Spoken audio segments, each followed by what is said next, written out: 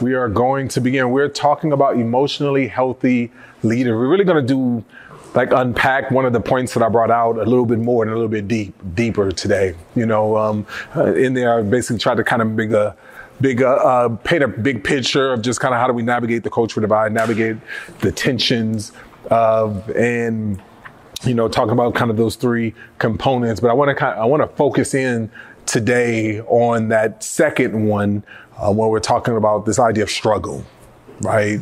And how do we stay emotionally healthy in the midst of our struggle, right? If we have to wrestle with the tension of that, life is tragic and God is faithful and God has put us in. He named us. He named his people struggle, Israel. The question is how do we struggle well? And those two bedrocks are two of the things that I want to take a deep dive in this really thinking through that because, there's so much theology around wilderness. I don't know if anybody's ever done a study on this kind of wilderness, the wilderness and just so many different periods of the children of Israel going to the wilderness, Jesus in the wilderness, and just you just see kind of the seasons of wilderness in that period. And, and I think part of it is that whether you know it or not, basically, either you are going into a wilderness, you're in a wilderness, or you're coming out of a wilderness, right? And that's just kind of a fact that we have and that we're in. And so the question is if we're going to be in our wilderness and if we're going to struggle, how do we struggle well? How do we stay emotionally healthy? How do we continue to engage in a way that honors God? Right. And so I think it's really important because once you come to the reality that there is no such place called away, how many times have you wanted to I just want to get away? Right. I just want to get away. And then you realize you got away and you took all your problems with you. Right. And you're still there. And it's you recognize that there's no place called away. Even we put our trash in a dumpster, but it doesn't it doesn't go, just disappear. It doesn't go away. It goes. That's why we have all the ozone problems. And, it's just it doesn't go away. Right. And there's a thing. And that's actually what's interesting. There's a place called, when we talk about Gehenna was basically the trash dump. It was the place where they would send all the trash. And I think oftentimes we think that things are going away, but they're not going away. Oftentimes we become real good at burying, stuffing, pushing aside, avoiding, neglecting, our emotions in so many different ways. So the question becomes how can we remain healthy in the midst of our struggle? How do we remain healthy in the midst of our struggle? Do you understand, and I mentioned in there the moment that we are in. Do you understand that there was a company that just came in, they just did a research and they said, you know what the most Googled words and phrases are right now? The most Googled words and phrases are things that you would probably know in the front end, like anxiety test, depression, loneliness, isolation. Those are the most Googled words. The anxiety, depression, this is happening, right? But one of the things that, even though that's some of the most Googled words and phrases, what's also interesting is that one of the most Googled phrase also is, what does God say about blank? What does God say about our anxiety, our depression, right? And this kind of reminds me of the statement that I started off with. The harvest really is plentiful, but it's the laborers that are few. People are wanting to know what to do with the tragic nature of life, right? So we recognize and we know and over again confirm and affirm that life is tragic. That we see that by the words that people are searching for, what people are asking for. But what people don't have is the recognition and the realization that God is faithful, that Christ doesn't just yell from the heavens, but he takes on flesh and he tabernacles amongst us. He becomes present with us. But instead of us being present, what we do is that we try to get away. We try to escape. One of my mentors basically says 90% of ministry is just simply showing up. It's just being present. And we're not just talking about being present, physically present, but we're talking about physically, spiritually, emotionally present. Have you guys ever seen that? I think it's the movie with Adam Sandler, Click. Yeah, I've seen that. You've seen the movie. It's just kind of like he was just like, I could be physically in these places, but I just want to get away all the time. And he would just kind of fast forward through his life, and then he realized that, oh, what have I done? Right? And I think oftentimes that's the way we try to live life, is that we try to disconnect, disattach, disassociate, and we're not able to be present in the midst of the struggle that God has placed us in this tension between the tragic nature of God and the faithfulness of God. So the question becomes, what is God's answer? What is God's answer to our faithfulness? And I would want to say the Bible tells us that we are to love the Lord your God with all of our heart, with all of our mind, with all of our soul, with all of our strength. That basically, I don't think he calls us to categorize them like heart, minds, like this. But I think ultimately he's saying, love him with everything. Love him holistically with all. Don't withhold anything. But the problem is that as leaders, many of our environments, many of our teaching, many of our discipleship models are only hitting the top half. When I'm going to talk about top half versus bottom half, that we're only hitting kind of mind and we're only hitting our actions, right? And so many of our Christian, this is the way we think. If we think the love of the Lord God with all of our heart, mind, soul, and strength, what we end up going is that, we've even probably said the statement, believe this. If you get the person to think right, then they will what? Act right. Right? If I can just get people to think and believe right about God, then they will act right in accordance. And what happens is that we stay what I call above the line. And above the line is believe this, do this, believe this, do this, believe this, do that. And what we are unable to do is to go the 18 inches down from our head into our hearts. Right? The 18 inches, that is one of the longest journeys that you and I have. And it's one of the most scariest journeys that we have. And so we don't get down into the lower side of it. That if you look at this and you just see it as the top side of it, the top part of it is more of the doing. And then the bottom is the being. You guys, we've had that debate for years in Christianity, doing versus being, Mary versus Martha, right? That tension between the two. What are we called to do? What are we called to be? And I think that Mary and Martha are not to be pitted against one another, but if we were to choose, the idea was that we are to sit at the feet of Jesus. We are to sit and recognize that our Christianity is not about religion. It's not about what we do. It's not about the do's and don'ts, but it's about relationship. You guys have heard the statement that Christianity is not a religion, it's relationship. At Blueprint Church, we say Christianity is not a religion, but it's relationships. It's our relationship with God, our relationship with one another, our relationship with our neighbors, right? And if Christianity is about relationships, the question is how do I do healthy relationships well? How do I create the right relationship? Right? This idea of righteousness there. And so what I want to propose to you is that instead of just continue the same models of just, hey, let's find the best, next, greatest book or the next best, latest podcast and just go to Starbucks and just simply just change and swap ideas and change and swap kind of facts with one another, that we would begin to look at some of our models of disciple making and discipleship with our students in a different way. I love the video. That they have, because it says like, we wanted to get out of just simply just knowledge transfer, right? But the people would say they're inviting college students into their home. That's something that my wife and I did at the very beginning. We've been married for 21 years, and 18 out of the 21 years, we've had people live with us in our home.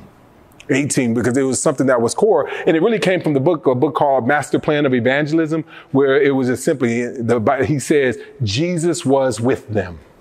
And I was just like, if Jesus was with them, how can we be with one another? How do we recapture the art of hospitality? How do we be present with one another? Because here we have people arguing about Arminian and Calvin and dispensation and all, and I was just like, but you don't even know how to treat a woman.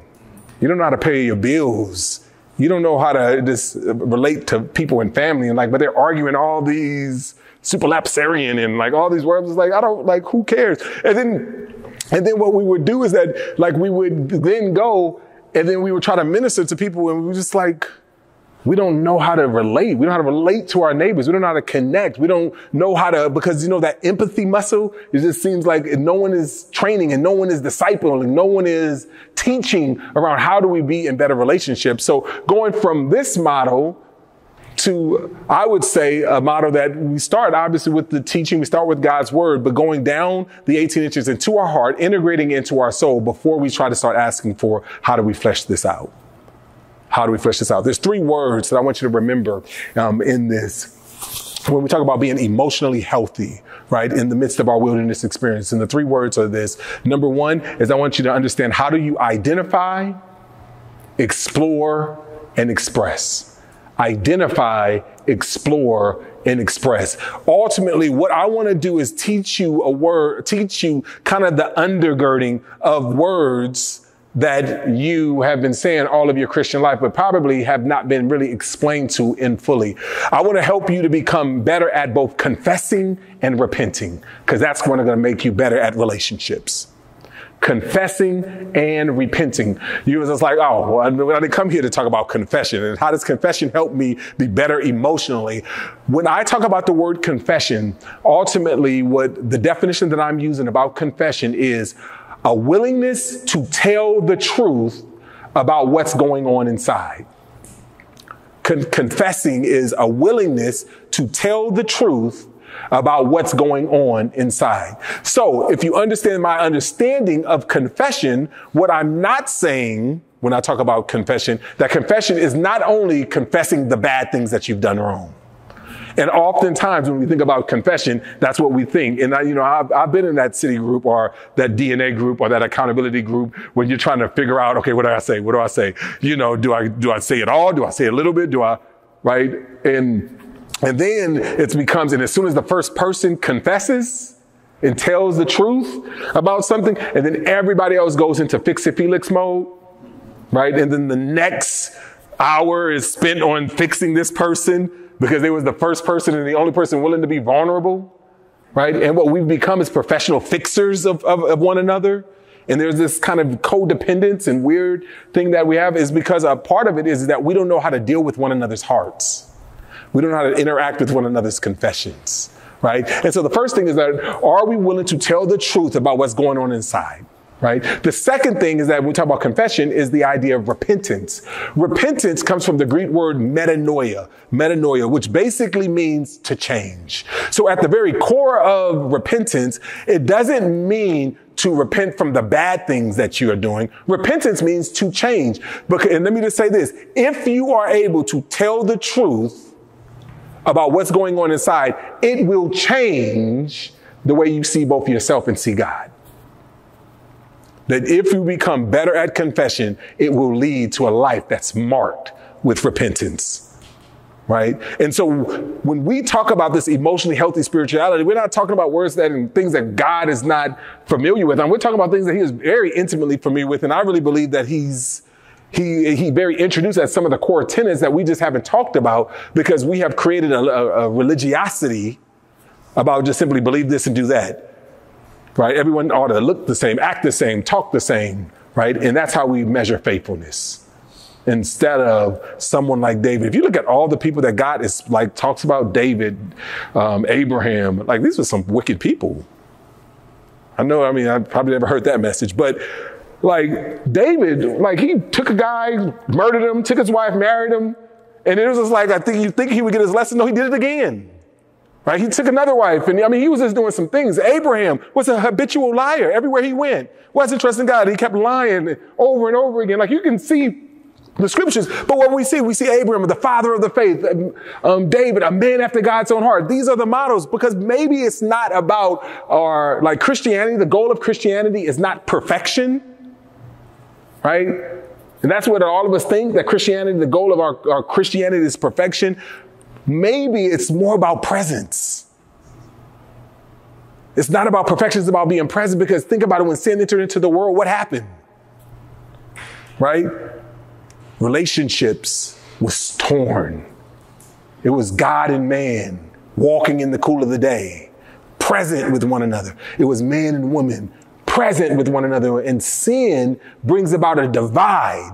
So the goal of our Christianity is about reconciliation, and we are to fight for that reconciliation. And that's why it's so important of when we talk about the divide, that this is not a tertiary issue, because everything that we do when we preach the gospel, when we do all those, is about reconciliation. We're talking about being reconciled to God, because our sin has divided us. So as I'm addressing sin, I'm not addressing sin just simply so that we can be perfect, because you're never going to get that. Newsflash, none of us is going to reach perfection.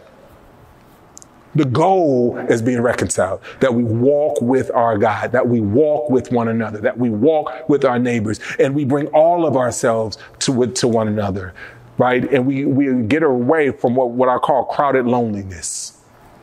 Crowded loneliness was a bunch of people around, but no one knows me. I'm not connecting with no one, but it's because of our unwillingness to confess or repent. But if you are not able to confess and repent, you won't be healthy.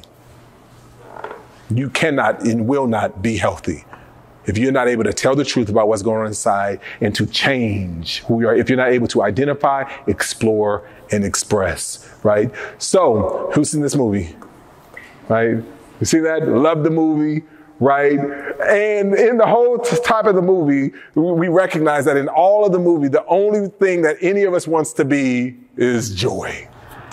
Right? We want constant joy. And, we don't like anger. We definitely don't like sadness.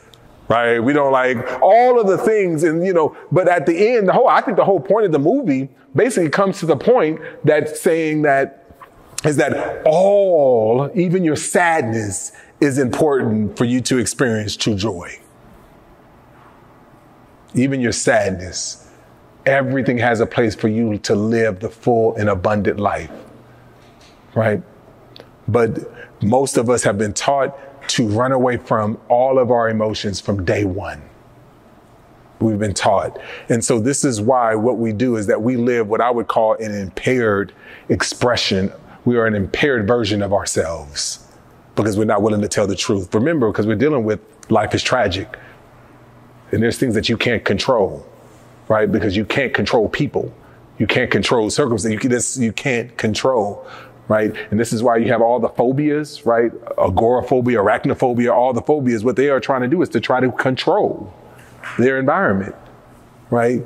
But they can't in their limitations. And so we see this idea. So when I talk about the goals of just kind of what I want to do today, and we're going to hopefully run through it real quick and then us have some time for this interaction. We go into 11:45. So I'm going to try to get this content in about 30 minutes, and then we'll dialogue for the last 15 minutes in there. But here's the four goals of this time. One is to acknowledge the feelings, right? God has given us feelings as God's tools to connect our heads to our hearts. How do we go below the line? What I'm going to argue is that God has given us eight words. A lot of this content comes from a book called The Voice of the Heart. Have you guys, anybody read that book? Chip Dodd, The Voice of the Heart. If you didn't, write that down. Everyone needs to read that book. And if you're not a reader, just Google Voice of the Heart and listen to it on video or whatever. But this is the baseline, right? It's going to help you better confess tell the truth. And what we're going to say is it's like there's three primary colors. Basically, we're saying that there's 8 primary emotions. And then every emotion that we can consider and imagine is going to come as a mixture of these 8 primary emotions. It's like every color, imagine, comes out of a mixture of those. So we're going to establish this as God's tools that connect our heads to our heart. We're going to establish a baseline vocabulary with these 8 foundational feelings. We're going to give you tools to navigate these feelings, right? Of identify, explore, and express these tools. And then we're going to identify the needs to embrace your neediness. Oh my gosh, I said it. There's a word that I know that no one feels comfortable with, is that you were built to be needy. Needy, like needy. Who likes hanging around needy people? Who likes being needy? But it's at the very core of what you're confessing in the gospel. You guys remember the verse? Blessed are the needy. Blessed are the poor in spirit. Blessed are the spiritually bankrupt. Blessed are those. You see, it's once you're willing to tell the truth, right? The Bible says, repent, for the kingdom of heaven is at hand. Change the way you see yourself. Change the way you see God, because God's kingdom is at hand. How? I think the Beatitudes is a way. And I'm going to show that. The Beatitudes is a way, giving us a roadmap of how we are to be healthy in the midst of this. So, all right, you guys, so we're going to leave here all being needy. Yes, you came here to learn how to be needy. Really, I just think there's two great questions that you need to be really good at. What do you feel and what do you need? What do you feel and what do you need? What do you feel? What do you need? All right. So those two questions, if you be the better that you are at getting those questions, the better you are will be navigating life. Right. All right. So there it is. My two questions. Where am I? What do I need? Where do I get those from? Basically, when sin enters into the world, you know what the first question or the first question happened? Who knows? Sin enters into the world. Genesis chapter 3. God comes down, God is walking in, and he says, Adam, where are you? Where are you? I don't think Jesus or God was talking about like GPS, you know, like you are here. That's not what he was saying. And Adam responds appropriately. What he says, I was afraid, so I hid. You see the order of that? He first confessed where he was. I was afraid. And it's because of that emotion that drove him to do something. I was afraid, so I hid. Right? One of the things that you understand is that your emotions, a lot of times when they talk about the heart, is the seedbed. It's what drives. Right? There's many things. I won't get scientific in here, but they talk about the brain, right? You know, the amygdala, all those, you know, the things in the brain. I'm just going to stop there. But like in the brain, they talk about there's a parental side of your brain and then there's an emotional side of your brain, right? And as you receive things, you receive things in your emotional brain. And as your emotional brain comes, then it's your parenting brain that comes and tries to rationalize what's going on emotionally. So you receive information emotionally, and it's then your parental brain. And this is why Jesus oftentimes tells us to be like parents. No. What did he tell us? Be like children. Return to who you are supposed to be, because we're too smart and we're trying to figure everything out. And what we've done is that we've written out all of our emotions because we're adults. Right? And we don't know what to do with what's going on inside of us because there is this war raging inside of us. And so how do we do it? So the better that we are able to talk about where we are, then lead out, express what we need, the better we will be in navigating life, right? So they already said this confession is telling the truth about what's going on inside. So here's some of the disclaimer about this. What I'm talking to you guys about is not about utopia. You're not. This is not about utopia. Right? This is not a better life now. You're not like, it's like what I'm introducing to you is hard. It's hard work. And you're going to, like, if you accept what I'm going to teach you and talk to you about, it's not going to make your life easier. It's probably going to make your life harder. But it's going to help you live the way you've been made to live. Right? Because the reason why Americans are so addicted, because we've learned how to cope. We have tons of coping mechanisms to get away from what we feel, get away from having to engage our hearts. Right? So it's hard work. Right? And it's exhausting. Like you can make a decision to confess and repent and to live emotionally healthy right now, but it doesn't last until like next hour. You're going to have to remake the decision. And it's like every moment you're going to have to make the decision. Am I going to be present or am I going to run? Am I going to be present or am I going to run? Am I going to tell the truth about what's going on inside of me? Or am I going to hide? Right? It's exhausting. It's constant. Right? It seems like it's unrewarding. You're going to start confessing to people, telling people the truth about what's going on inside, and people is not going to know what to do with it. They're not going to know what to do with it. And it's going to put you in a very vulnerable place. And then that's going to stir up some new emotions in you. Right? Right? And that, what I'm just saying to you, is all scary. That's scary. All of this stuff. So let me just say, like, the odds are stacked against you. Right now, as we talk about being emotionally healthy, this is just real. I mean, a lot of the books that are about kind of emotional health and those types of things, you know what ends up happening is that they're trying to teach us how to avoid traumatic situations. And the reality is that you can't avoid. You can limit them, but you can't avoid them.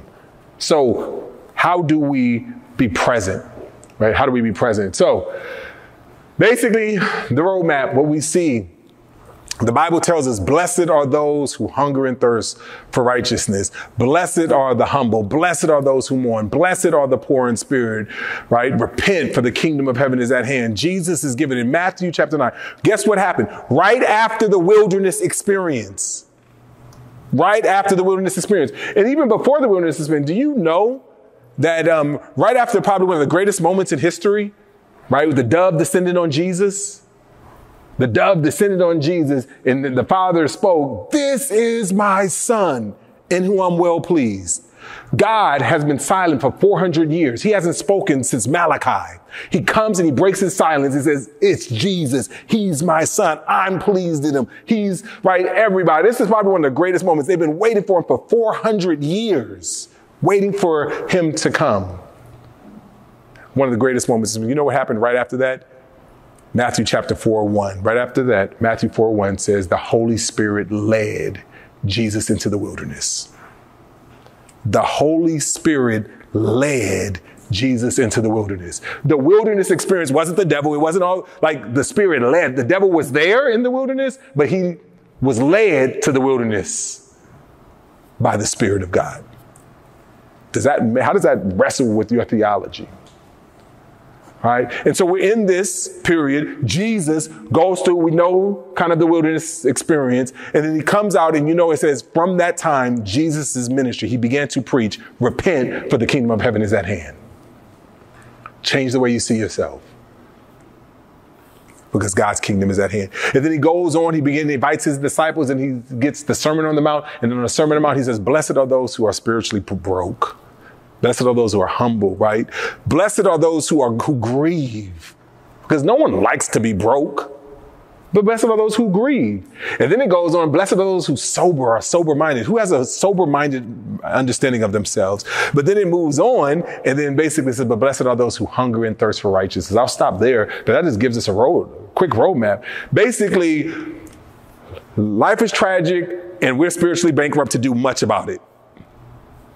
We grieve that reality. We embrace our humanity. I'm not God, but I'm still going to hunger and thirst for God's way to be done. Think about that. He just gave us a roadmap that is so sad, right? I mean, it's just like a relationship, but he's dealing all these things about dealing with the heart, because he also gives us, but he comforts us. And so we see this, and you just can walk through the Beatitudes and see this roadmap that God has given us. So why? Why do we do it? Because it's worth the pain. It's the only way to true intimacy. It's the pathway of being known. Like it's only through the pain that you have relationship. It's the only way to empathy. I talk oftentimes up there on the stage about empathy. It's the only way. It's the roadmap. Unless you are able and willing to navigate your own heart, you are not going to be able to help others to navigate theirs and go through their pain, right? It's the only way. It's the way to empathy, right? We see this. I don't have the video on, but Brene Brown has a video that talks about empathy. I think it's good for everybody to go see. It's not up here for the sake of time. I just wanted to reference it. But Brene Brown empathy, Google it on YouTube. Right? And it brings God glory. This is what we're made for. If Christianity is not about religion, but it's about relationship, then ultimately our relationship with God, our relationship with one another, our relationship with our neighbors, as painful as they will be, it's about bringing God glory. It's worth the pain. It's worth the pain. All right? So, but and I know that we have learned how to hide out, how to try to get away, how to try to escape. Sarah Groves has a song that says, there are so many ways to hide. There are so many ways not to feel. There are so many ways to deny what is real. But I just showed up for my own life, and I'm standing here taking it in, and it sure looks bright, for the glory of God is man fully alive. Right? There's no shortcut. But we got to learn, how do we live our life with passion? This is the book, The Voice of the Heart. This guy named Chip died, and he gives us basically these 8, and I'm going to help us to go through this idea of identifying and exploring and express. All right. So feelings are the truth about you, and if you can't face your feelings, you can't face the truth about yourself. Feelings are the truth about you, and if you can't face your feelings, then you can't face yourself. Are we willing to tell the truth about what's going on inside, right? The 4 realities that we can't escape. Right? You'll try to, but you can't escape. The best you're going to get in life is clumsy. The best you're going to get in life is clumsy. Right? You can try the best, but even doctors, what do they call it? They practice. We spend most of life practicing. And like, how many of us, like, I remember, like, I'm taking my son, he's in 9th grade playing basketball, and, I play sports or whatever. And what I always say, man, if I knew what I knew now back then, I would be great, awesome, like in basketball. But then when I think about parenting teachers, I tell my kids all the time, I was like, listen, this is the first time I've ever parented teenagers. This is the first time you ever are parenting, or the first time you're being a teenager. So we're both just trying to figure this thing out, right? It's just coming to grips. The best that we're going to get is that we're all trying to figure it out. It's clumsy, right? We have to live life on life's terms. There's no other life. We have to live life on life's terms. We are always practicing. There's no perfect. We're not going to reach perfection. The goal is presence. And it takes a life to learn how to live. I was just talking to my grandmother. She's 96 years old on her deathbed.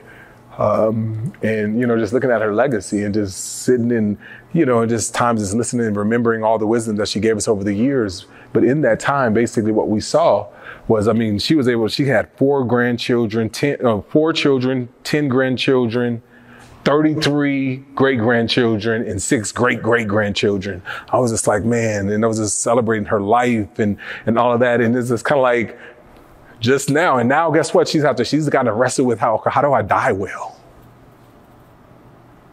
Like, even at 96, he's still trying to figure out how to live. Like, we're never going to figure it out. Right? And so the question becomes, how does that make us feel? What does that do to us inside? Right? And here they are. We're going to spend the time here, and then we're going to ask questions, a couple of questions. Here's the 8 feelings, right? These are the 8, like there's 3, and I want you to look at these like you have, like they're facts. A lot of times we talk about a theology. Right now I just want to talk about an anthropology, like how do we live life? And these are the 8 emotions, the 8 truths about what's going on inside. 8 words that I want us to start using and practicing on how to confess. That's the words of hurt, lonely, sad, anger, fear, shame, guilt, and glad. And I know you're looking at the list, and the only one you want is glad. But let me just say it at the very beginning. The only way you get glad is if you're willing to do the other 7.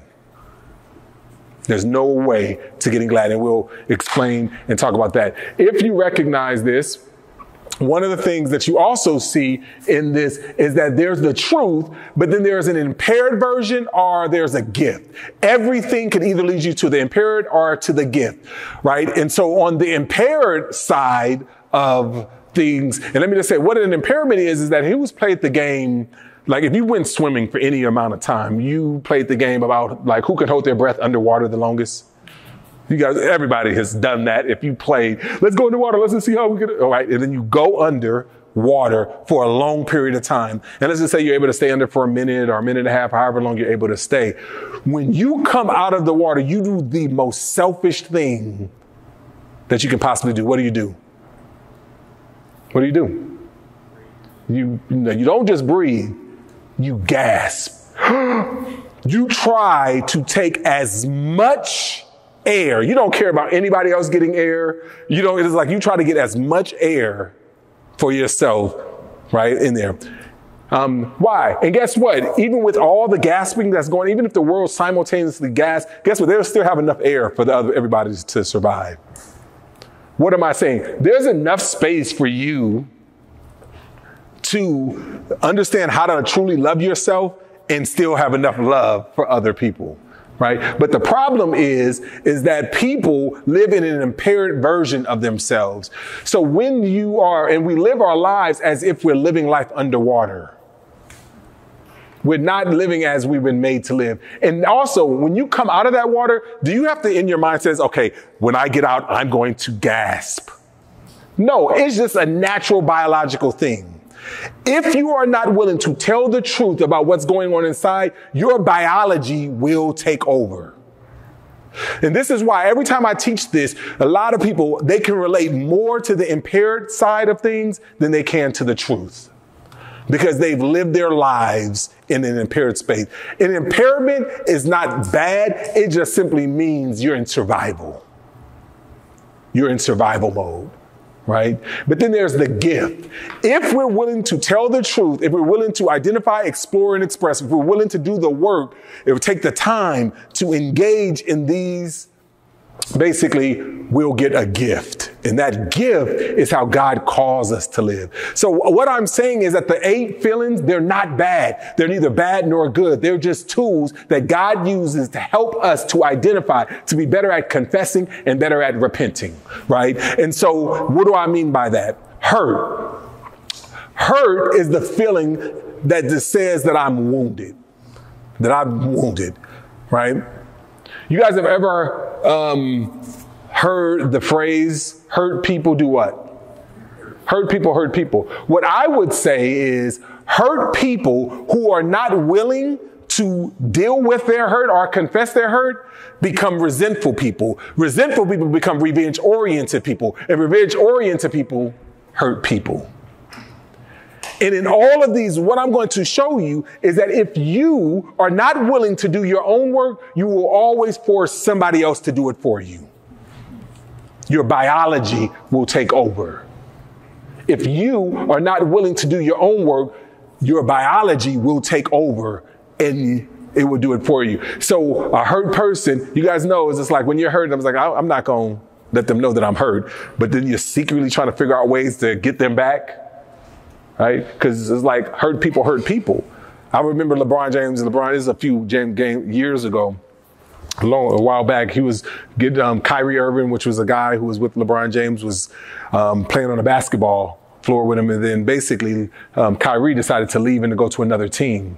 Then they asked LeBron James, they said, LeBron, how did you, when you heard the news about Kyrie, how did that make you feel? It was a specific question. How did that make you feel? And you know what LeBron did is that he answered for about a minute.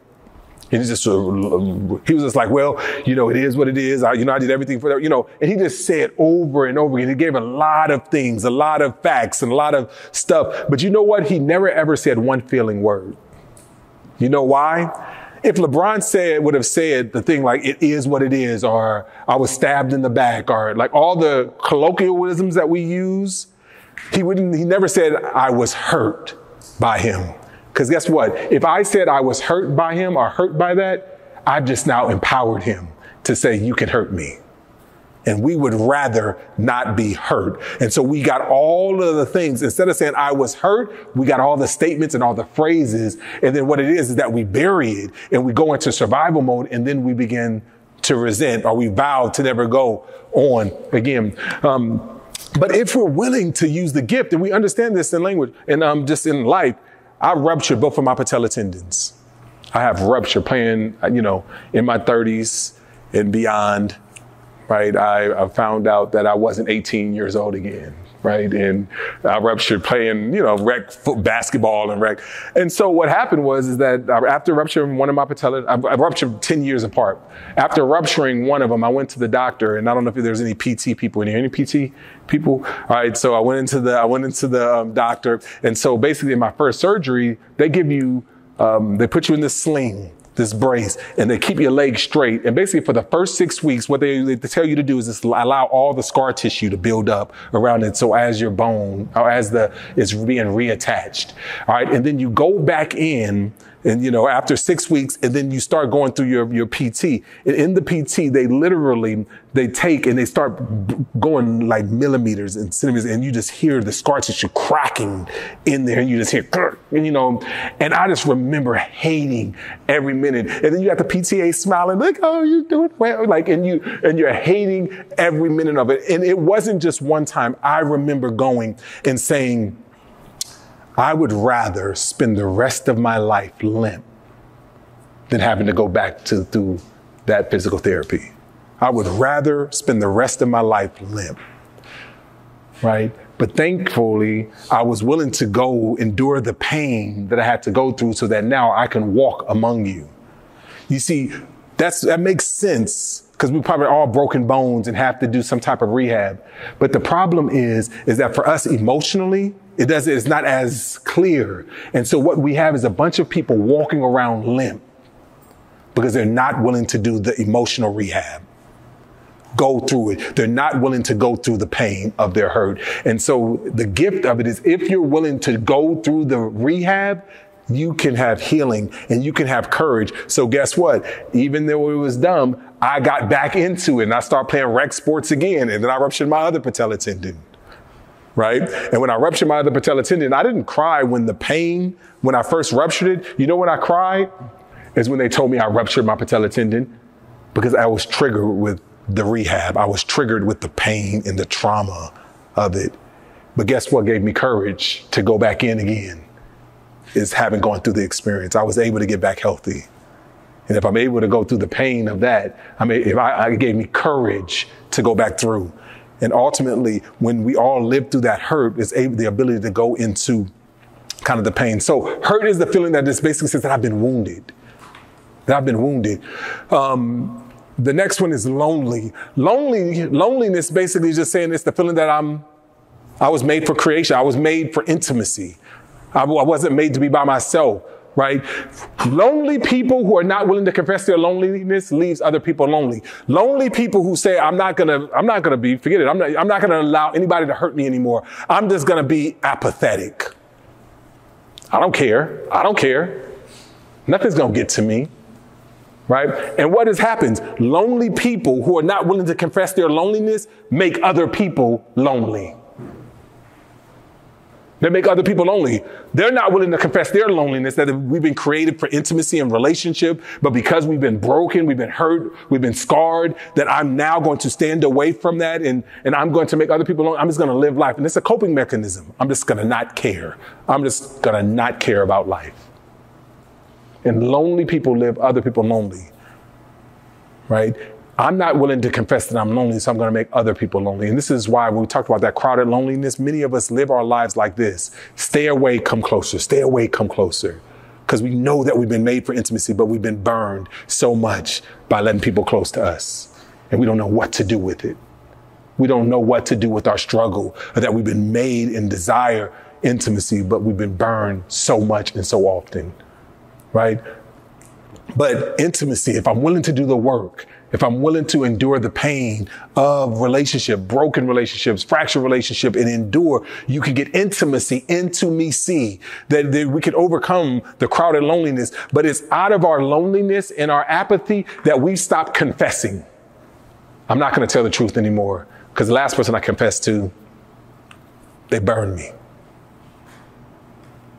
They burned me. Right? So I'm no longer going to live the way that I've been made to live. I'm not going to tell the truth about what's going on inside. Right? Which leads to sad. Sad is just simply the experience that you've lost something. I've lost something. You know, September 10th is one of the best days, but it's also one of the saddest days of my life. September the 10th of 2008 is when my dad died. He played professional football. He died of glioblastoma, brain cancer, literally was with him in June, healthy, everything. By September, God took him. September the 10th of 2008 is every year I take that day and I take some time and I grieve and I lament. This was in 2008, over 12 years ago, or 14 years ago now. People was like, well, you got to get over that. No, it's like, no, I'm going to take every year. And I hope for the rest of my life to take some time to remember, because all I'm doing is I'm trying to honor him. September the 10th. But you also know, and I'm going to talk about it a little bit, I'll talk about it now, but also September the 10th is one of the most joyful days. September the 10th is also the day my son was born. And so every September the 10th, I'm reminded of both joy and sadness. And that's a lot of life. Every day you go and you celebrate both. There's joy, there's things to celebrate, there's life, That's coming, new things, new opportunities, but there's also grief. There's death and loss, right? And unless we know how to grieve well, we won't be able to live well. So we see that. Sadness. Sadness is just simply the thing that let us know that we've lost something. We've lost something, right? If we're not willing to confess our sadness, we go into our Eeyore mindset. Oh, I'm just the worst. I'm just sad, right? And what are we doing? I'm not willing to confess I'm sad, so I need somebody else to do my sadness work for me. Pity me. Pity me. You be sad for me. And let me just say, you can't be sad for someone. You can be sad with someone, but you can't be sad for someone. When someone talks about they lose their dad, you know what? I don't know their relationship, so I can't be sad for them. But you know what it does? It triggers that I lost my dad, and I know what it's like to lose a dad. And I'm able to do the empathy work. So as he's grieving his dad, I'm grieving my dad. And I'm being empathetic with him because I know what it's like to lose a dad. And guess what? I'm knowing how to be present with him. But it's all about my sadness, right? You see, we're talking about human language. I don't care what culture, I don't care what denomination, I don't care Africa, Egypt, I don't care where you are in the world. The bottom line is that everybody has these 8. We're talking about the human language. We're talking about understanding how to be empathy, how to do empathy. So sad, anger is simply the feeling that lets you know that something cares, that something matters, that you only get angry about the things that matter. You only get angry about the things that matter. So when I get angry, the Bible says, be angry, but don't sin. All you're saying is that something matters. Whenever you think about this idea of anger, just go ahead and read the Psalms. When someone tells you to sin, the most angry person in the Bible is God. It says God was angry, because things matter to him, right? But if we're not willing to confess our anger, you know what we do, and many of us do? We live in a life of depression. We suppress the things that matter. What matters? I matter. But I'm too much for people. So what do? We suppress ourselves. We try to live in the people's bubbles. How much of you can you handle? And we're constantly asking that question. So we either shrink ourselves. When we're really happy, we shrink ourselves down. Or when we're really sad, I don't want to be too much. We're always readjusting ourselves, and we're not able to live fully. We're not willing to tell the truth and we depress, we suppress. Right? And guess what? It's only when you're in a healthy state of anger that you live the life of passion, the gift of passion. What is passion? A willingness to endure the pain for something that's greater than the pain. Why in the world would women continue to get pregnant and go through childbirth? I don't know how many people have had children in here. I've never had a child. Not me, naturally, but my wife has gotten pregnant multiple times. We have 6 children. Right? What would make her continually go through the pain? Something that's greater than the pain. What would make Jesus go to the cross? Something that's greater than the cross. That's why he talks about the passion of Christ. If you're not willing to live life angry, you will continually suppress yourself and live in other people's boxes, live in other people's worlds. It's your anger. It's the things that matter. And this is the reason why Christ is worthy. Right?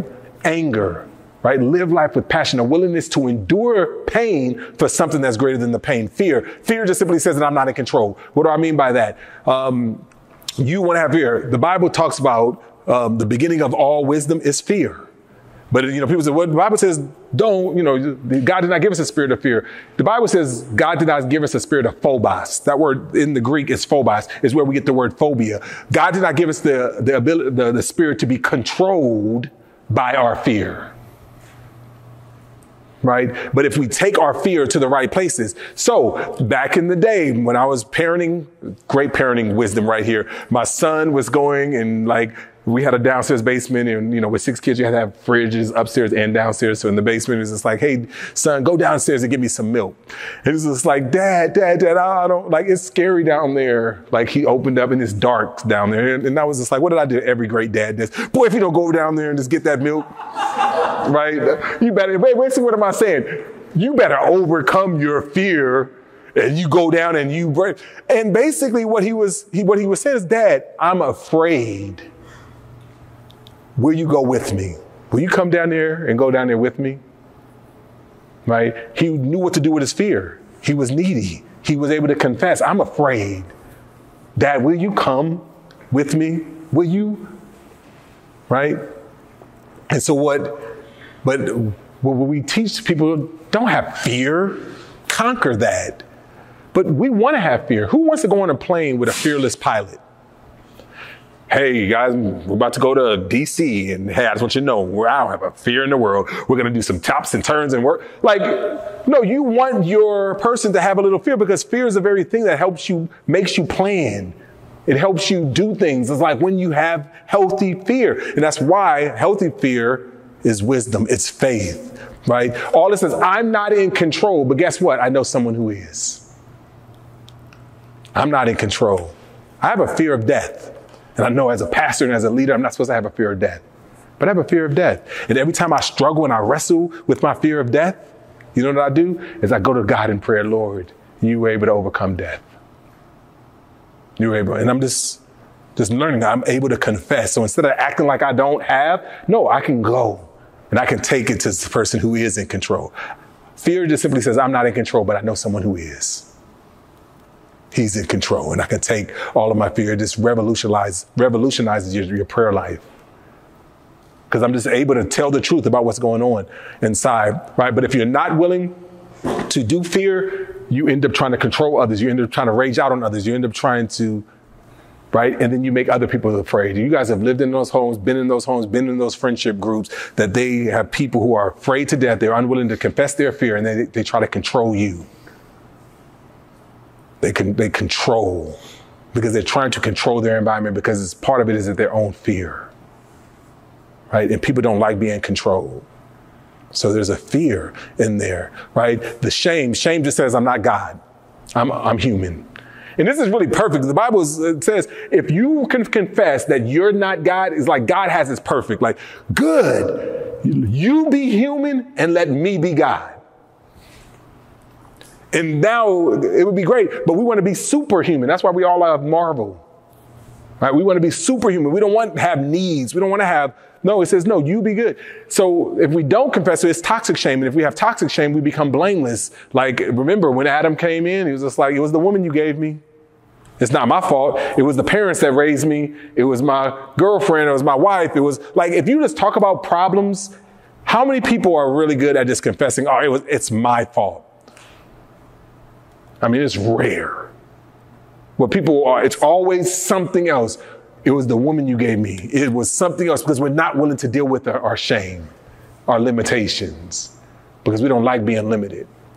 But guess what? The pandemic showed how much we have. I thought the pandemic was going to take 2 weeks. We was going to get it was right around spring break, 2 weeks, and we were about to go on vacation. We were good and come back. Literally, there's some churches in Atlanta who just came back this last Easter, 2 years later. There's some churches 2 years later. And basically what it says is that we are not in control. We're human, right? But if we embrace that shame leads to humility. I'm human. I'll be human and let God be God. And now I can come to God. That's where the idea of repentance, if I'm truly willing to confess and to tell the truth, I'm truly able to live human, to live needy. And now I can go to God with what I need. I'm not trying to be superhuman. I'm trying to be human and go to God in my need. Guilt, and we're in this, guilt is just simply says I've done something wrong. The difference between shame and guilt, shame is about how I was made. Guilt is about what I have done. Shame says, I am a bad person. Guilt says, I have done bad things, right?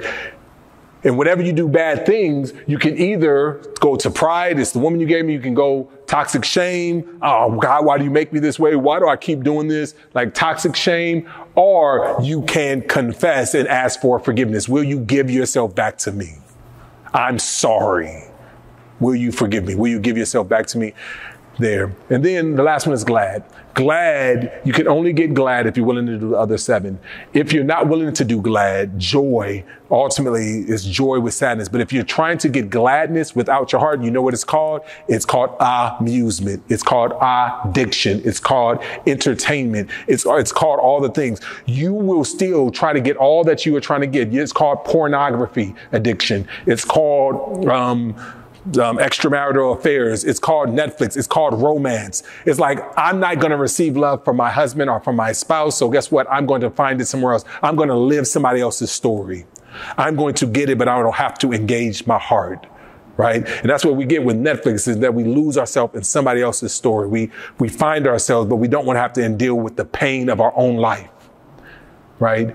We know that we've been made, right, for sex, right? But if I don't want to deal with my heart, what do? Well, I go find a prostitute. I can have the enjoyment, I can have the pleasure of it without having to deal with the heart. We constantly do it. We constantly run to it because, again, your biology is going to take over. That's why the idea of happiness is just simply based upon your circumstances. It's trying to engage without heart. Right? If I can control things, and that's why we constantly do. Think about that. Anybody who's won a championship, they don't know that a lot of times, if you just look at some stories, it's like that high of being on the top, but understanding even for the time I won this championship, oh my God, what do we try to do? We try to keep it. But if we don't know how to grieve the loss, because the bottom line is that the next day's coming. The next year's coming, and I'm no longer going to be a champion. I just sent my daughter out to UGA. She went to UGA Honors College, and I'm excited. I'm in joy, so much gladness, but it's also sadness because like, oh, my daughter's like gone. She's leaving the house. That's so sad.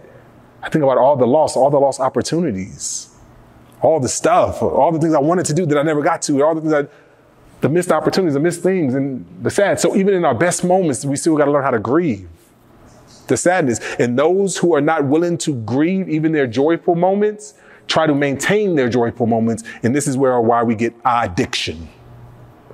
It's constantly trying to reach a high, constantly trying to numb myself.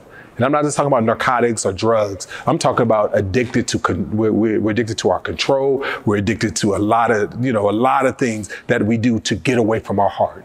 It's the things that we do to get away from living life on life's terms. Those are addictive things. And if you just think about that, there's so many of us that are addicted because we try to get away. And so basically what I'm saying here is that the best way for us to do is to confess and repent, to be really good at identifying where I am, exploring where I am, and then being able to express what I need. What do I need, right? That we all have a need to belong. We all have a need to matter. We all have a need to be seen. We all need to be attended to. We all have needs.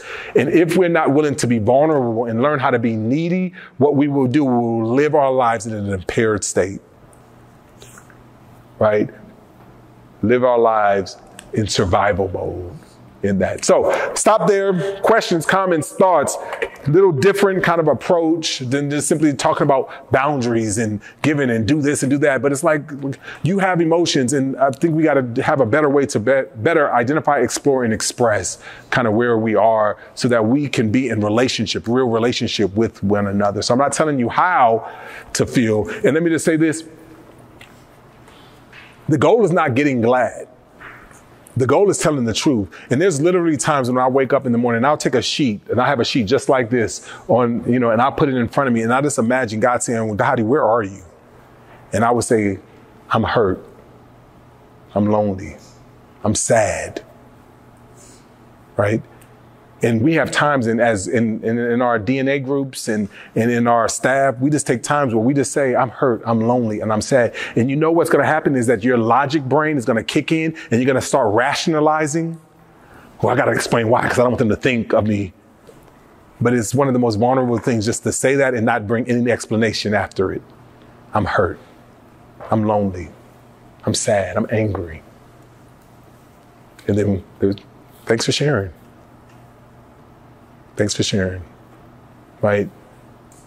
And it's just the discipline of just being able to not have to reason of returning to how God made you to be, right? The bottom line is that when you're a child, when you're an infant, all a baby has is their cry out. That's all they have is their cry out. And it's when we become more mature is that we lose our cry out because it's not good to be needy. And we go against all of how we were made. And that's why Jesus keeps calling us back, return back to how you were made. That's the way to relationship. Confess. It's hard, but live with passion. Endure the pain for something that's greater than the pain. All right, I'll really stop there. Questions, comments, thoughts?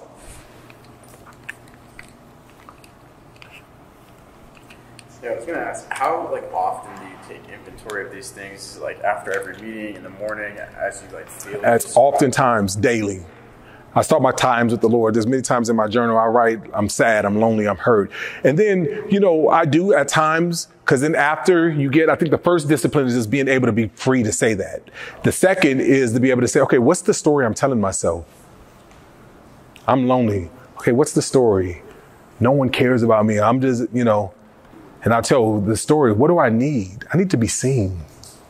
Right? So I'm just walking through the process. And so now a lot of times I do that work before I go to God in prayer, because oftentimes we can go to God in prayer and we don't even know what we need because we don't even really know where we are.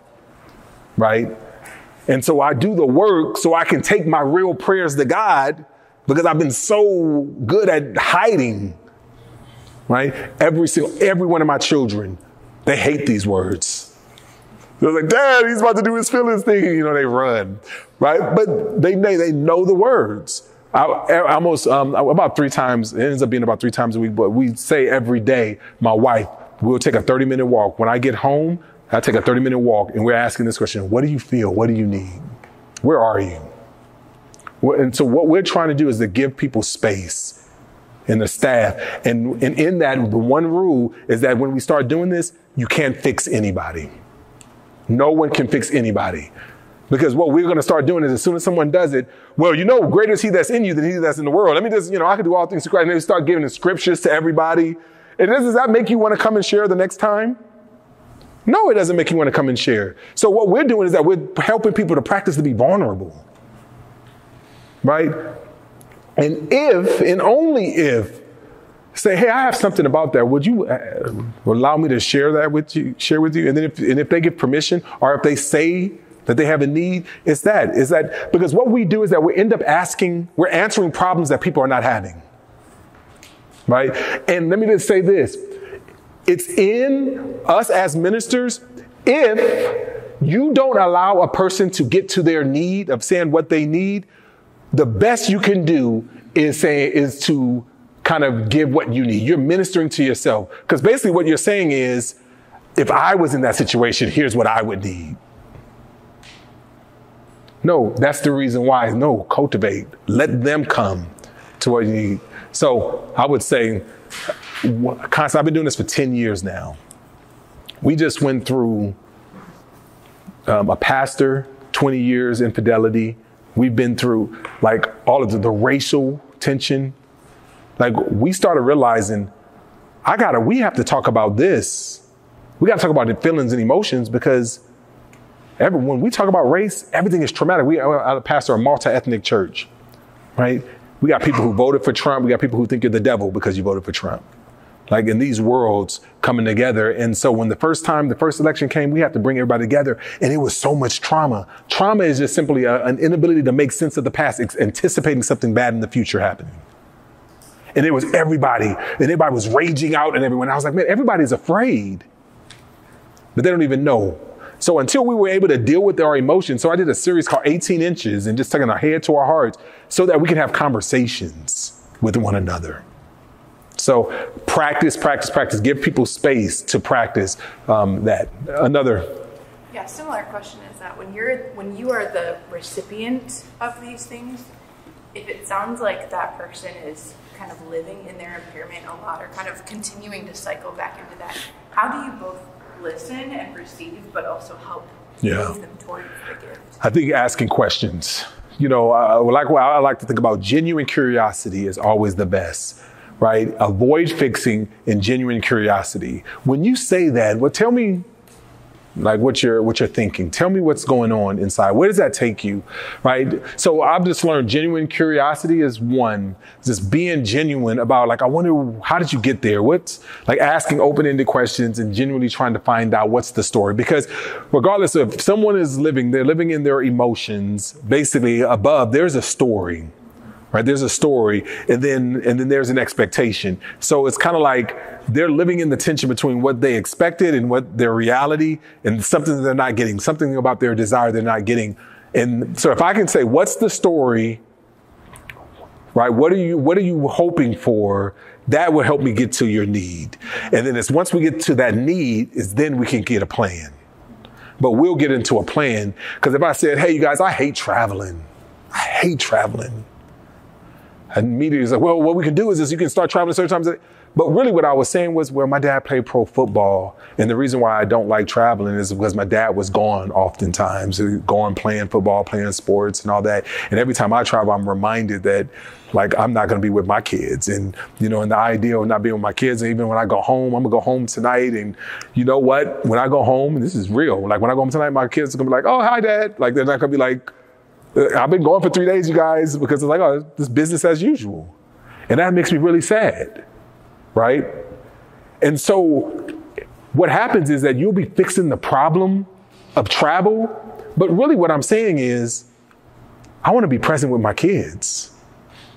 And you're fixing a different problem than really what my heart is. But until you go through the story, you're answering a problem that I don't really have. You go give me a travel agent,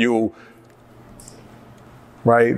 And I can stop traveling, but not address the problem that I had. So there's a thing, you got to differentiate between what people are saying and what people are really meaning, right? And it's through the process of helping the people identify, explore, and express. So when you do this, people, I'm telling you, if you go and you do this, because we'll have times where we just say, what do you feel?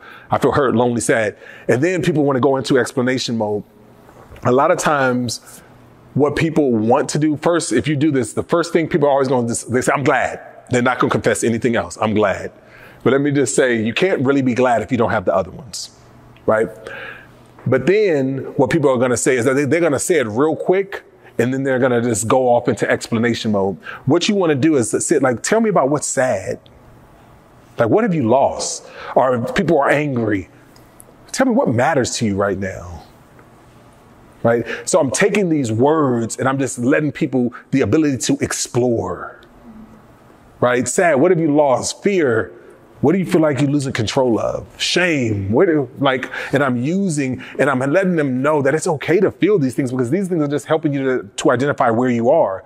But then I want to help people explore those things before I try to ask them to express. So identify, explore where they are, unpack that, get deeper before I try to give them answers or before I ask them to express what they need. Other as well, it's about that time. Any other quick questions? All right. Well, I don't want to cut into lunch. Let me pray for us. Father, we're thankful for this opportunity. Thank you for giving us these tools, giving us the language. Thank you for helping us to be better at confessing and repenting. Lord, we pray, Father, that you would help us, Father, to walk in vulnerability, to help us to walk in passion as we try to navigate the fact that life is tragic, but you are faithful. Lord, we need you. Help us to be healthy as we are leading students for your name's sake and for your glory. Father, we love you. We bless you. And it's in Jesus' name we pray. Amen.